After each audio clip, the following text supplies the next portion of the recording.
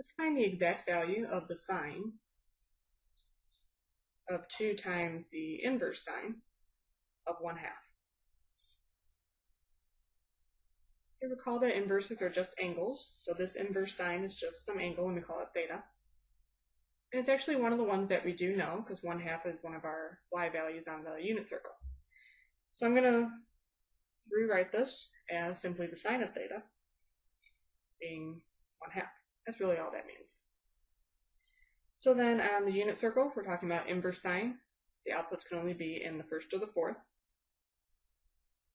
So I'm looking for where the y coordinate is 1/2, which is at pi over 6. So this question is really asking for a sine of twice pi over 6, or the sine of pi over 3, which is the square root of 3 over 2.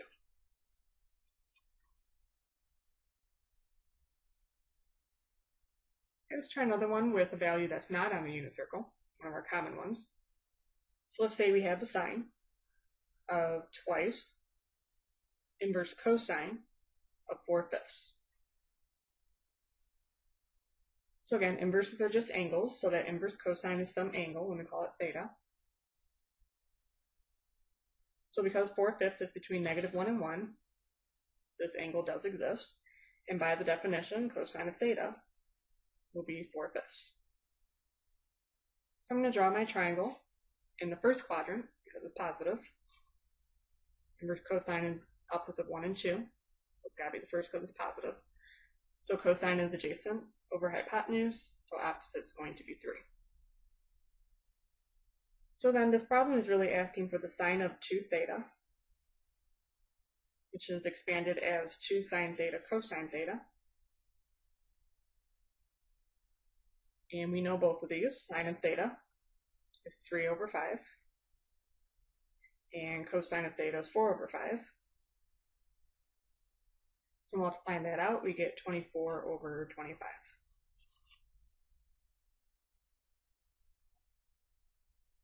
Okay, one more, let's do a cosine.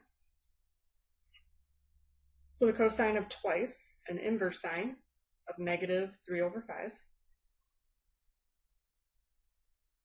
Okay, again, remembering that inverses are just angles. So the inverse sine of -3/5 is theta, so that means that the sine of theta is -3/5. So I'm going to draw the triangle in the right quadrant. Because we're talking about inverse sine, it can only be 1 and 4. Because it's negative, it's got to be 4. So opposite is the -3, hypotenuse is 5, which makes the adjacent 4. So then I'm looking for really the cosine of 2 theta. You have 3 equations that could be. And because I know the sine, hopefully I didn't mess up my triangle, because I know the sine, I'm going to use the one that involves just sine. So 1 minus 2 sine squared theta. So if you really think about it, none of this triangle work was necessary, because we only needed the sine value anyway.